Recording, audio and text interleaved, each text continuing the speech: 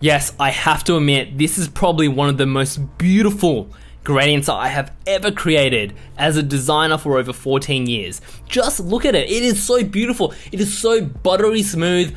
If I was in this gradient, I would honestly just cradle myself. I would close my eyes and I would just let it just take me around. Anyways, yes, this is all created within Figma. Well, I'm gonna walk you guys through step by step on how to create all this. Let's get right into it, guys. Oh, and by the way, if you do enjoy these types of videos, make sure to smash up those like buttons. Yes, smash it up so you can let me know to make more videos like this, and it will also help the channel grow as well.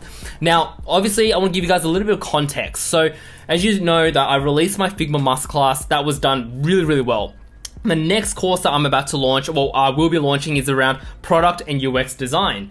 And it's sort of a building block, right? So I teach you use how to tools, and then once you learn how to use the tools, I'm teaching you all the core primary skills, which is like business strategy, product strategy, thinking like a UX designer, thinking like a product designer, and sort of piecing everything together for you. Now, obviously, this course is going to be a lot more technical, a little bit more complex, and I want to have a visual brand that, I don't know, is nicer to look at, a little bit more appealing. It's just, I don't know, just looks good, right? That's what I want to achieve. So I was playing around with these animated mesh gradients that I designed from scratch, and a lot of you guys on Instagram were asking me to create a tutorial around it. So here I am, creating a tutorial for you guys, giving you guys free education to help you become a legendary designer. So let's get right into it.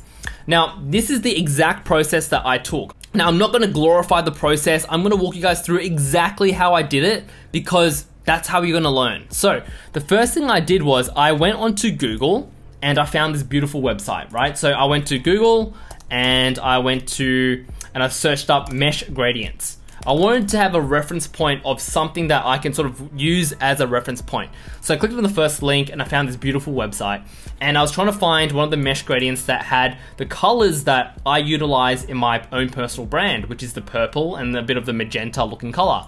So I went ahead and downloaded this one, I copied it, and I pasted it over onto Figma.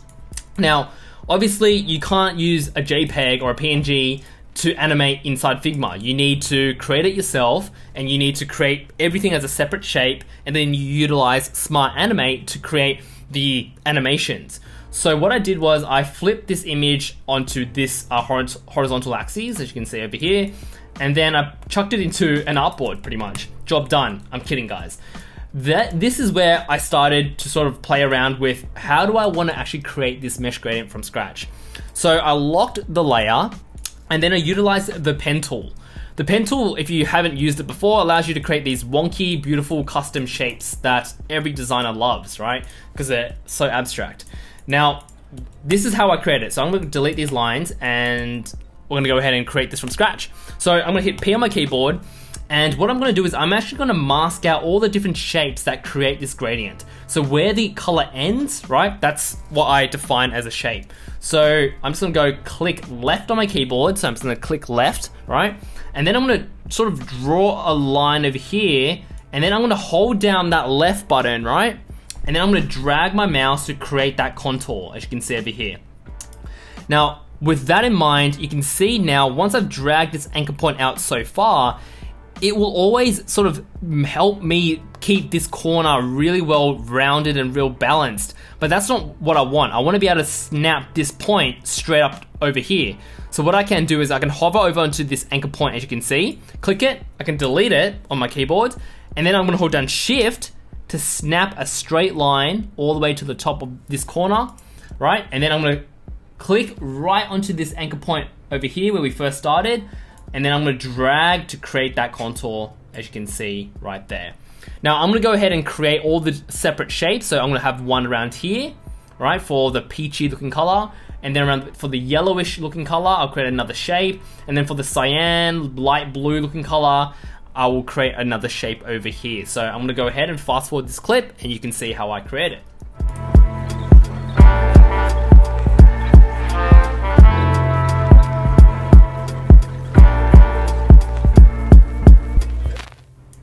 Perfect. So now that I've got all the different shapes, I'm gonna go ahead and just give it a bit of color. So I'm gonna hold down Command on my keyboard, and I'm gonna directly select the shapes that I want. I'm gonna remove the stroke, and I'm gonna change the fill from solid to linear, and I'm gonna go ahead and create the first color gradient over here. So I'm gonna have the blue move into a bit of that magenta looking purple. So I'm gonna go ahead and give it that color. And I'm just gonna quickly, loosely add these colors in. I'm not too precious about it right now. I'm gonna go ahead and select this one.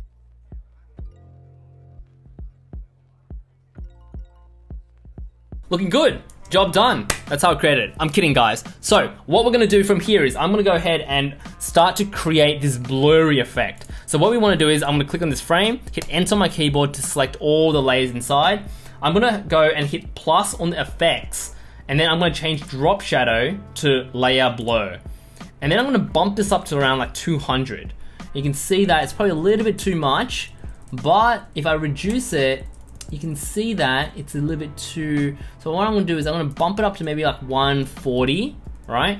And then what I'm gonna do is I'm gonna make these shapes a little bit bigger to fill in the gaps, because you can see there's a little bit of a white background coming through these shapes. So I'm gonna make these a lot bigger. I'm gonna make the purple one, the blue one a little bit bigger as well. And I'm gonna make the yellow one a little bit bigger as well. And you can see that it's starting to come along. So then I'm gonna also move this shape to sort of meet the contour a little bit better. There we go. You can see it's starting to come along. Now, the second thing that you need, the next thing that you actually need to go ahead and do is you wanna start to define some of the colors, and you need to go ahead and duplicate, right? So I'm gonna hit Command D on the shapes, and I'm gonna move it to the top, because I wanna set this one as pass-through over onto overlay. And when you set colors on overlay as a layer setting, you can see that it starts to create some of these really nice blended modes, right? So if you play around with overlay, lighten, soft light, darken, it creates some really special, unique colors. So if I go to darken, it creates something a little bit darker. You go lighten, it creates a little bit of a lighter hue. If you go overlay, I like that because it creates a lot of saturation in the specific colors. So from here, you can start to play around, and there is no right or wrong in this sort of process. What I did next was I started to realize that some of the colors looked a little bit muted, right? So I wanted to make sure if I wanted to make it more saturated, I want to duplicate it and then set it to overlay as well. So you can see some of the colors, the yellow more specifically, and the magenta, the purples, and the dark blues are becoming a lot more saturated, and they look a little bit more vibrant. So from here, you need to just start to play around with it and see what sort of effects that you can create. So I'm gonna go ahead and continue playing with this a little bit more.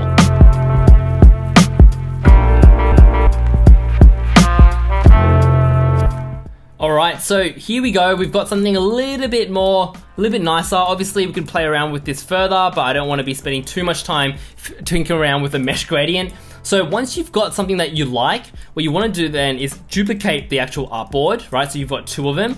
And because the second one has all the same layers, we can start to move these colors around, right? And this is going to create the animated effect. So you can just create some random shapes. You can even lighten some of the colors if you really wanted to, and you can make it a little bit larger as well. And then you can move this purple one a little bit, so you can actually make it larger. You can also turn it a little bit. You can move it down a little bit. And then you've also got the blue, right? So the blue, you can sort of see, you might want to move it to the side.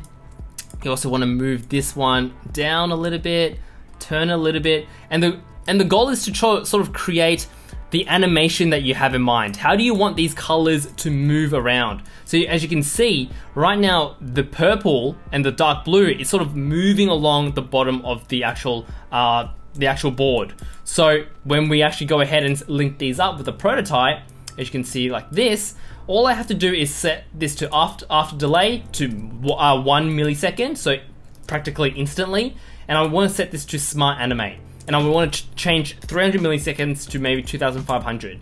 And then what I want to do is I want to go ahead and select the second artboard and set an animation back to the original, because this will create the loop effect. So after delay, 1 millisecond, smart animate to 2500 milliseconds. Oh, and by the way, I did notice a few things that I really wanted to fix up before I end this video. When we make those transitions, you want to make sure that it is easing in and out, right? So you want to change that to both the actual easing Why? Because when you go ahead and preview the animation, you want to make sure that there is no sort of jagged looking effect. You want to make sure there will be glimpses of it, because Figma sometimes renders colors, doesn't really render it butter smooth, but you'll notice that it doesn't stop. The animation doesn't stop, the animation continues to proceed and sort of flows, and it looks very nice. So that's the effect that I wanted to still include in this video, because I know for a fact that I could not have left you with a jagged, stopping animation. If that even makes sense. Alright guys, I'll see you in the next video very soon. What the?